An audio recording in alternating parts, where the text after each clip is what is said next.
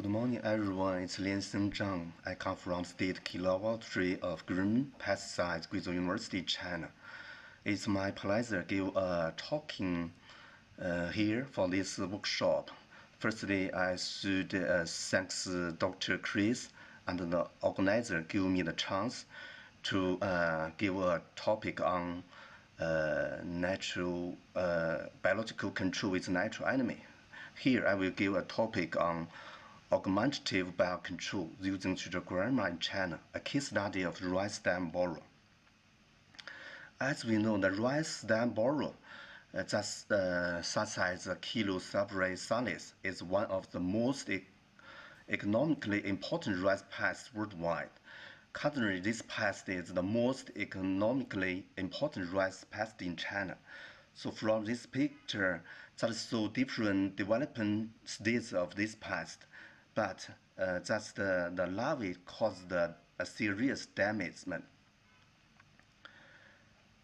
For this pest, the larvae can cause direct damage such as dead cyst, dead heart, dead head in the different development rice stages. This pest also causes the indirect damage. So after damage, the rice is not resistant to wind, easily cause crop losing. The pest may cause about 10% green damage annually in China, and seriously may cause near 30% green damage. For this pest control, now many methods have been used to control this pest, such as cultural practice, pheromone traps, light trap, planting resistant variety, especially for spraying insecticide. So now in China, so the farmer also prefer to use the chemical control.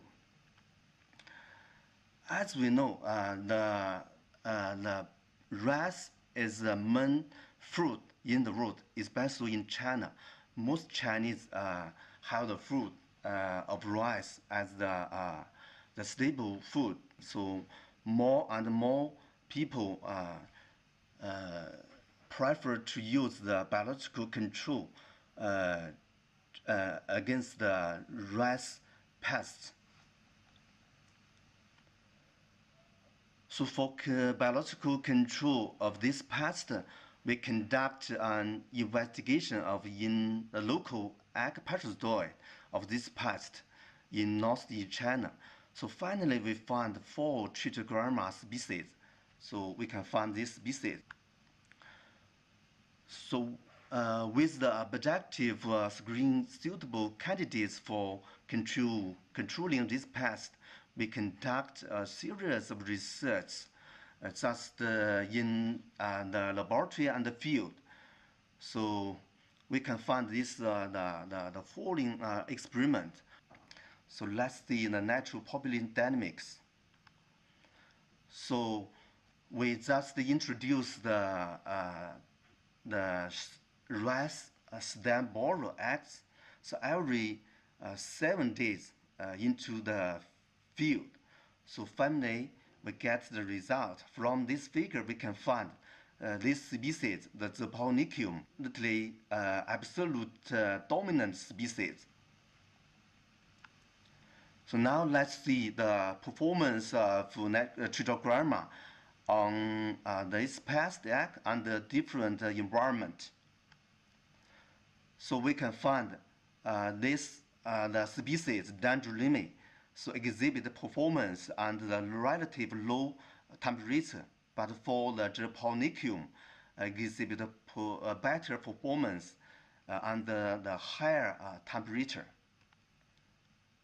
So from this figure, we can find the Zeponicium also exhibit better performance under the relative low humidity. But for the Dendrolimi also exhibit better performance, so under the relative higher humidity.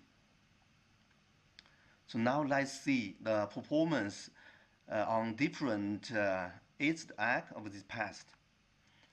So we can find, so all the trichogramma species prefer to the fries, the rice boron eggs. Also from this table we can find also this species Japonicum exhibits the best development on the rice stem eggs, especially for the fourth day age eggs. So after a parasitism, they also can successfully emerge. So they also have the shortest development date. Now let's see this natural enemy, the adaptation to intermediate host for mass production. So now we can see the popular two intermediate hosts used in China. So from this table we can find all the species can use the small eggs of the red small eggs. So use this intermediate host we can culture all the species. So we also can try another popular intermediate host, the large eggs of Chinese oak silkworm. So from this result, we can find only Dendrolymi and Chelonis can use the large eggs. For the dominant Japonicum, so no way to royal this species use the large egg. So now we also conduct some experiment in outside. So now let's see. We conduct another experiment in outside the night. The night experiment. So from this table we can find also this the Japonicum species exhibits the best parasitism in the night the condition outside. So followed by Chelonis and Dendrolymi. So finally we conduct field experiments. So on this time we also have another idea. So we also think about the biological control efficacy. Also we think about the cost. So for this experiment, so we firstly release the Japonicum, so we can get the highest parasitism in the paddy field. So we also conduct another experiment, mix releasing Japonicum and Dendrolymi, because the Japonicum we can culture them with the small eggs, but for Dendrolymi we culture them with the large eggs. So through this way, we also get the similar biological control efficacy with the Japonicum. So we also conduct another, I think this interesting experiment in laboratory. So that's the we mix release both natural enemy.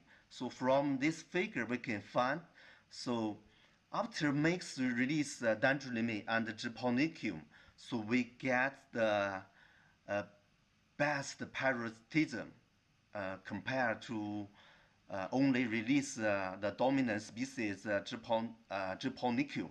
So I think this result is interesting. It will support why we mix release both the trichogramma species.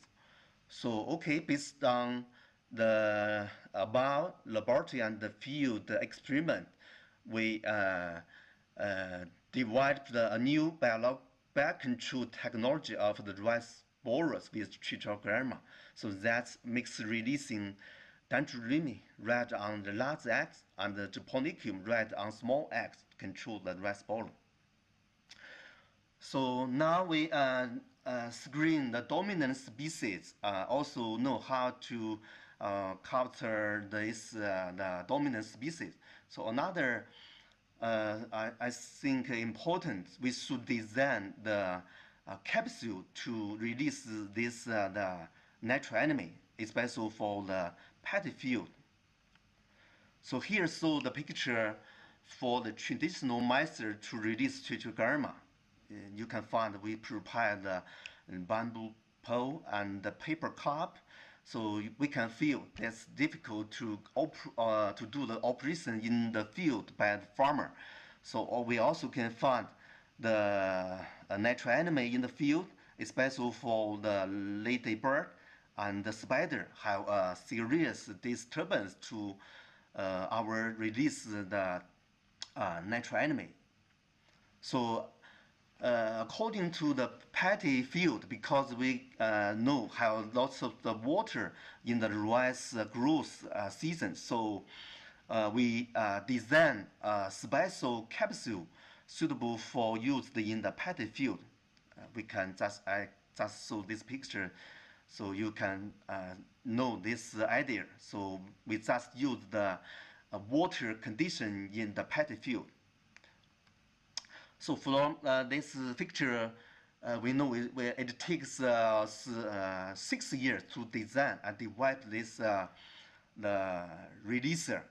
So we can find the changing, always changing in the shape, the color, and the materials. So finally, we get the final version just like this the ball capsule. So now let's see how to rear this the dominant species with the popular intermediate host. So for this Chinese oak cycrum is a local special resources in northeastern China. So we use this intermediate host. We call them the large eggs to produce trichogramma, especially for dendrolymi. So we can find, so we produce the trichogramma with large eggs, so we can get a very low cost. So 40,000 watts produced by the large eggs cost only $1. So here, so the production line for dendrolymi use a large egg of Chinese oak cycrum. Because we have the time limitation, I just show the production line to you, okay? So based on our developed technology and the equipment, so currently we have the ability to produce 200 billion dendrolymi every year. So just use one production line. So for the absolute dominant species, Japonicum, so no way to rearing them with a large egg. So we use the small eggs to produce this the natural enemy. But we call them the small eggs because one egg only produce one trichogramma. But with this the intermediate host, so the cost is a little bit relatively high. So we can find 4,000 watts produced by small eggs cost $1. So here also, so we develop another production line for Japonicum, use the small eggs of rice mouse to produce. So based on the capsule, and we also produce the two trichogramma species. So based on this capsule, we conduct the package of parasitic host egg with the ball container. So here show some the operation the pictures. So just put in both the trichogramma are reared by large eggs and the small eggs inside of this capsule. So now let's see extension and application. So as we know, the trichogramma is the egg parasitoid. So it's important to do the monitoring of the pest occurrence. So we use the pest sexual pheromone to monitor the pest the occurrence. So from this monitoring result, we can find in northeastern China, so the rice stem borer have a clear occurrence peak, especially in the late of June to the earlier of July. So that's in this during this time we release the trichogramma, we will get the good biological control. So how to release this naturally against the stem borer? So here, so just after according to the monitoring results, we mix release both trichogramma. So every 5 days, total we release 3 times. So finally, we can get the biological control result. So we can find the biocontrol efficacy higher than 80%. So here shows some extension picture in the paddy field. So I think that's after the many years extension, I feel the farmer prefer to this technology. So because this technology don't need too much the labor cost, so it's suitable for the old men, the women, and children to release the capsule in the paddy field. So we also developed the technology using the drone to release the trichogramma with the developed the ball releaser. So here show the application in northern China, just in Jilin province. So we can find since 2018 makes release trichogramma against rice stem borer over 53,000 hectares every year. So total extending about 1.0 million hectares. So all costs supported by the government. So here we should notice, I think the technology have a clear advantage. The product price is about $32 per hectare. So including for 150,000 watts and 45 degradable releasers.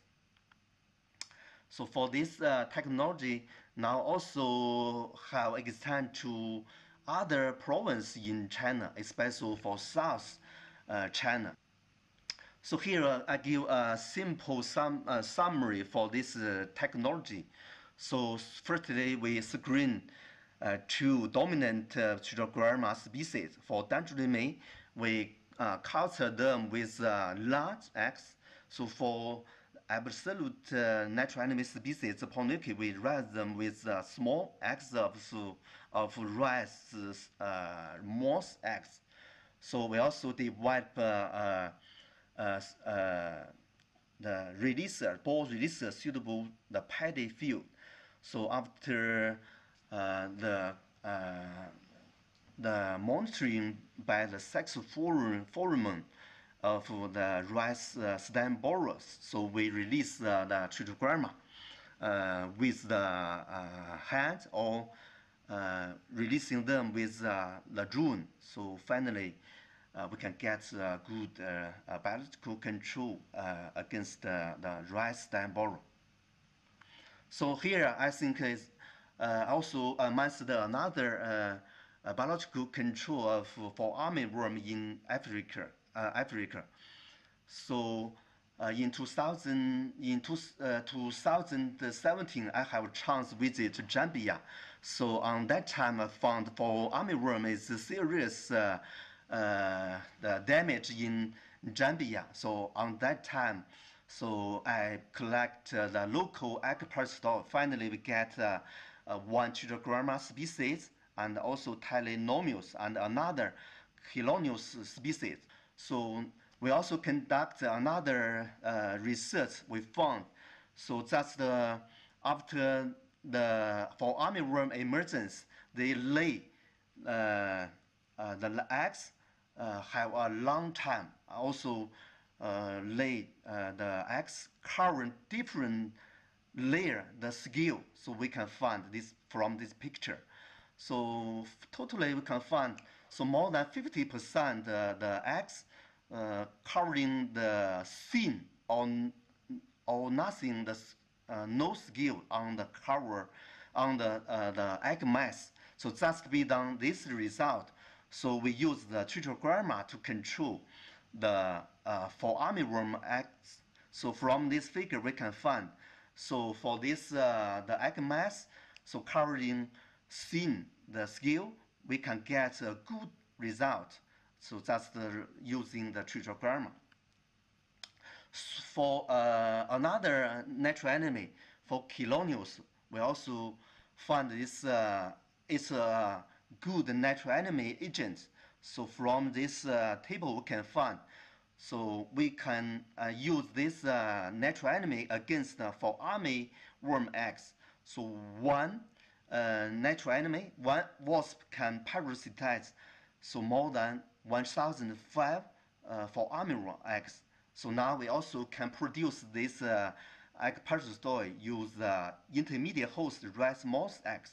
So here I saw this result for you. So hopefully in future we can use this the egg parasitoid. So with production low cost, so use them to control for armyworm in Africa. So hopefully we can get more assistance by FAO in future. So we hopefully we have a chance to control Africa for armyworms with this technology. So also welcome everyone to visit Guizhou University in China. So in future, so hopefully we have cooperation each other. So that's all. Thanks for your attention.